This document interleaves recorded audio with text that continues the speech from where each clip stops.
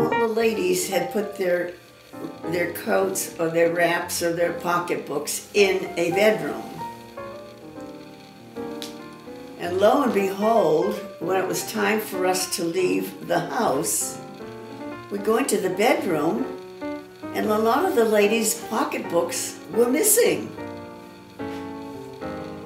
And it came to pass that the guys checked the window, which was ground level, you know, on a first story, on a two-story house. Somebody had raised the screen and took a broomstick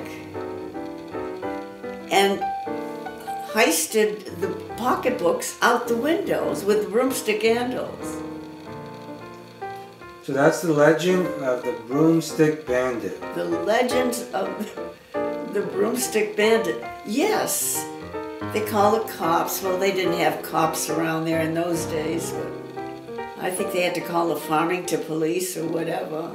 So what's the moral of that story? The moral of that story is to sit on your pocketbook when you go to Batterson Park or Bradford Walk.